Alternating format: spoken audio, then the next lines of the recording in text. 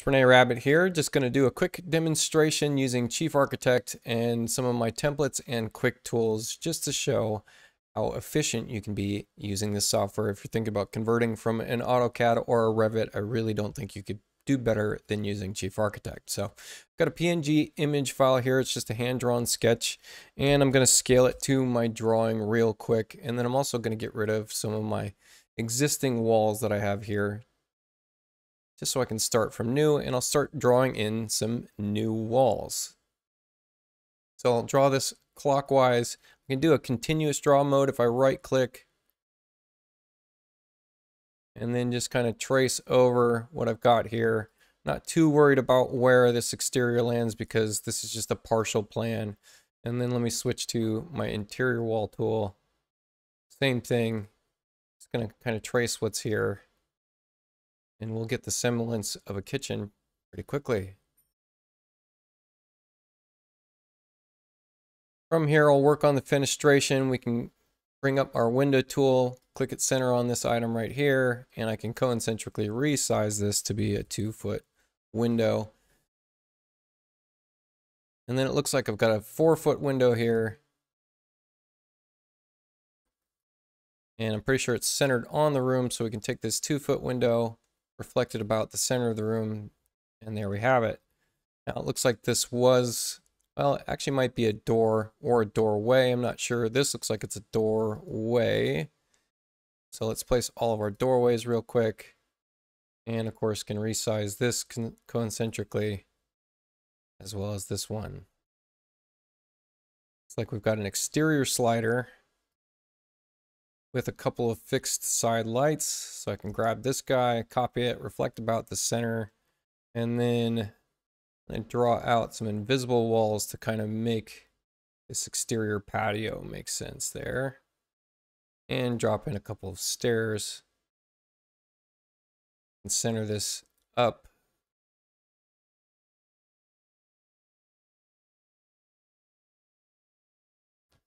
And populate it out to the edges there. From here, let's drop a couple of cabinets in here for the island. I'm going to orient them in the correct direction. And then I can do a multiple copy, set my interval at 24 inches.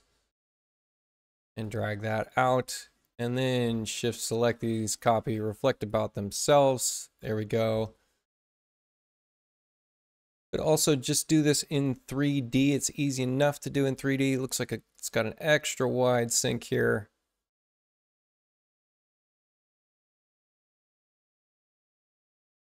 Leave some room for a filler. Let's go ahead and pull a 3D view just so we can see what we've got going on so far. It's easy enough to design in 3D as you would in 2D top-down plan view. You can see I'm placing those cabinets. Let's use a couple of my quick tools to quickly change a few things in here. Let's also get in some wall cabinets. Of course, adjust this window up.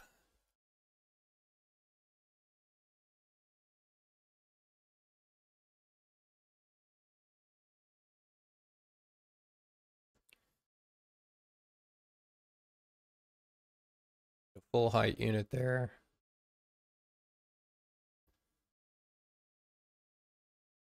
Pop in a backsplash. You can change this to a garbage pullout. Populate a, well, let's put a faucet in here real quick. And center it up. And then drop in a sink.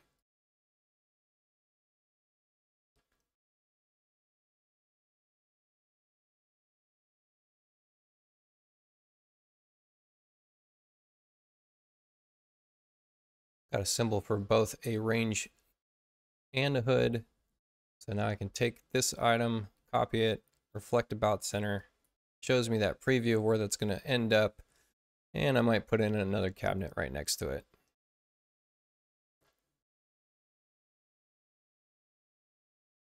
Let's kind of flip the orientation of this cabinet and then duplicate it about center. And same thing, drop in a backsplash. And we could take these two backsplashes and union them together. Look at that, quick and easy. I dropped some shelves in there. Just gave me a warning. That's easy enough to fix. Let's do something with this island real quick. You can kind of do an offset cabinet there. Drop in some stools. Oops. Go back a level. Stool kind of moved that whole assembly there, didn't it?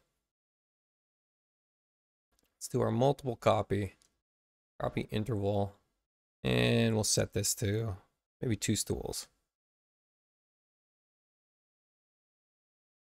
On this other side, we had a refrigerator. Full hutch there. I'm going to unblock this. This is called an architectural block. I'm going to drop in an oven unit as well. And then maybe we've got another couple lower units and an upper unit.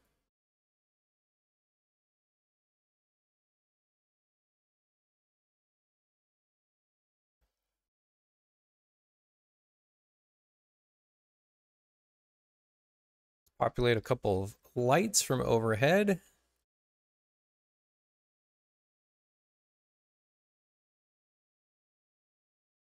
Let's do a 3 and 2. So we're going to span this out 3 dupes, 2 this way, and then we can actually select all these, center them up on the room, and there we go. Now let's turn on just a PBR, see what this is looking like so far.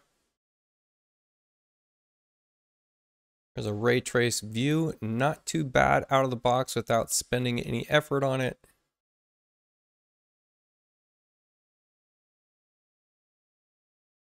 And I can go to my library and pick out one of my different style palette tools. Paint in the room. Quickly change the style of the entire place there. We've only got one little fix here to do.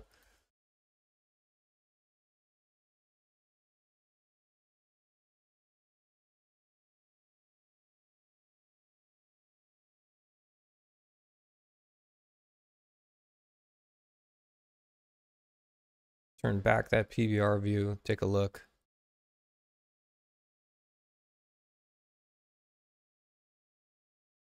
Very cool. Let's switch back to a plan view. I'm going to get rid of this PNG file. And we're going to switch to one of my print sets. Also switch to an electrical set on the fly. See what these various sets have. Framing, floor plan, foundation plan, etc.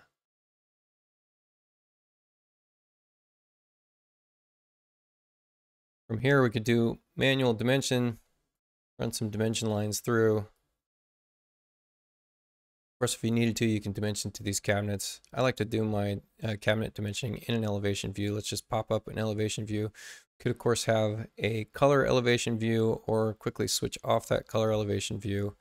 And same thing, drop our dimensions through. This is for a larger print set, so I'm using kind of a larger font there.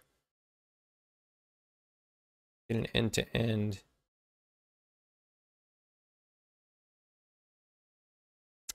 And I even have some cool little tools to kind of block out cabinets like this so that we don't see that section cut, right? So there we go. Very fast demonstration of how you can get some quick conceptual ideas for a kitchen lightning fast in Chief Architect.